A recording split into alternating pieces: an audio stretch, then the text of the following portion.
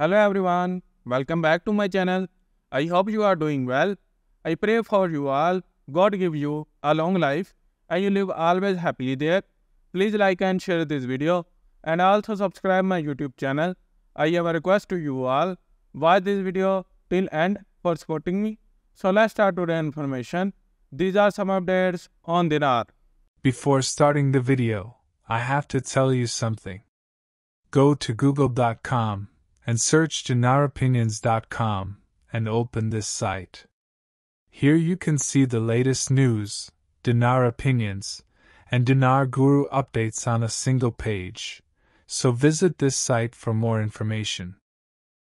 Article: Swiss ambassador expresses his country's desire to invest in Iraq. Everything is supposed to be triggered Saturday night, which is the 16th. But it really shows up for us in the internet group Monday morning by noon. It's when we're supposed to get our notifications, and then we get set our appointments and go in for exchanges, either Monday, afternoon, evening or Tuesday. We should have Christmas before Thanksgiving, in a sense. To understand the significance of this new peg, we first need to discuss what a currency peg is. A currency peg is a system where a country's currency value is tied to another major currency. For Iraq, that's been the US dollar for a long time.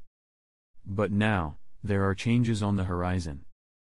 During my conversation with the CBI contact on Wednesday, I learned that the new peg is officially established.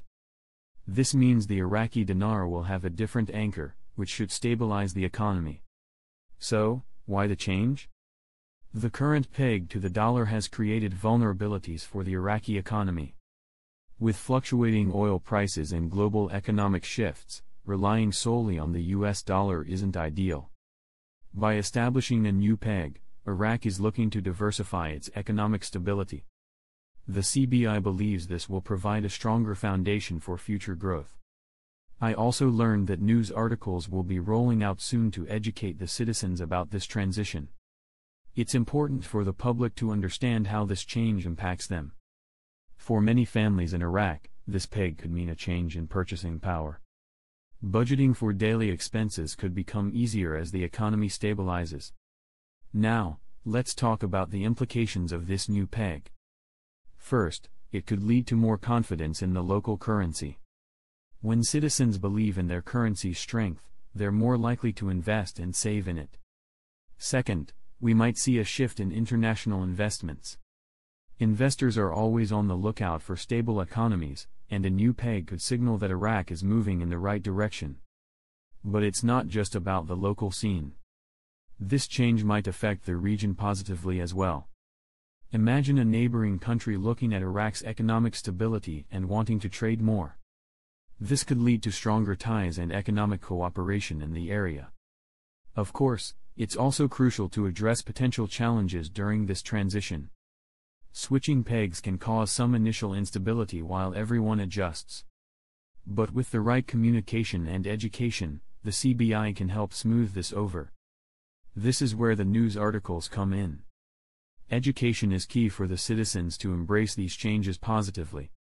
They need to understand the benefits but also be aware of potential challenges. Have you felt the buzz in the news this week? Everywhere look, the H is the main topic conversation. But what does that really mean for you? Many are saying that the HCL can't just stand alone, it has to come with a new exchange. And that raises a big question: when will this happen?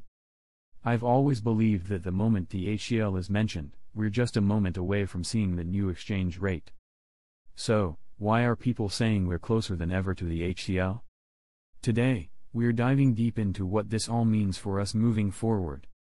Let's break down the HCL. HCL stands for Housing Capability List, and it's been crucial for many people. This week, it seems everyone is talking about it because of its connection to the new exchange rate. Let's understand why it can't exist without the new exchange rate. When countries adjust their monetary policies, they look at several factors, including the HCL. Picture this: you're planning a trip abroad. You change your money into the local currency based on the current exchange rate. But if that rate changes, suddenly you have a different amount to spend. Now imagine that on a national scale, this is how the HCL and new exchange rate affect economies. So, what are the indicators we're seeing that suggest the HCL is on its way? Several analysts are pointing out that discussions among financial leaders are heating up. They are emphasizing that the HCL must align with these new rates.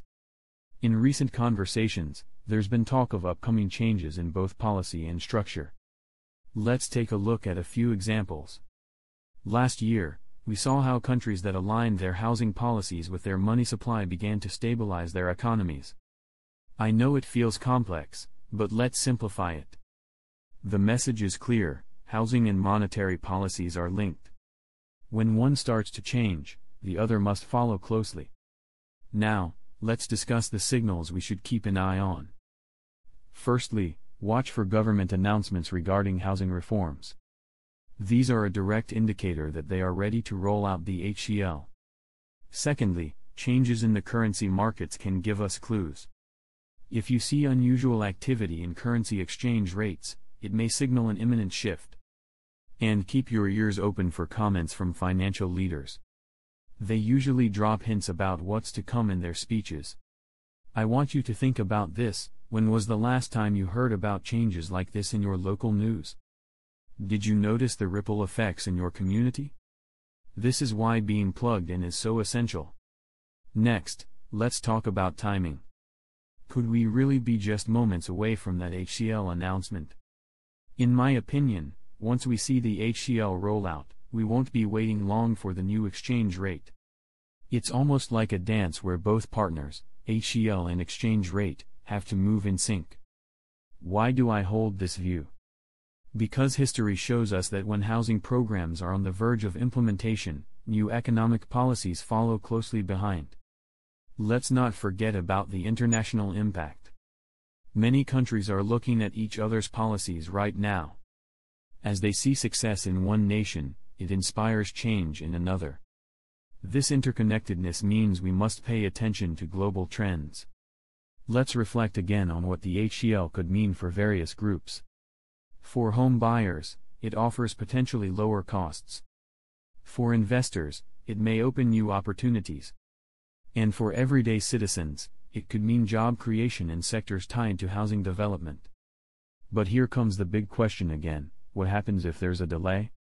What if the new exchange rate doesn't align right away with the HCL? It could lead to confusion in the market, and that's something we all want to avoid. So how do we stay ready? Keep yourself informed by following trusted news sources. Engage in community discussions to share thoughts and predictions. Be proactive. This is your economy, after all. So, there you have it. The buzz around the HCL and new exchange rate is more than just chatter. It's a crucial topic that affects us all in ways big and small. Now, I want to hear from you.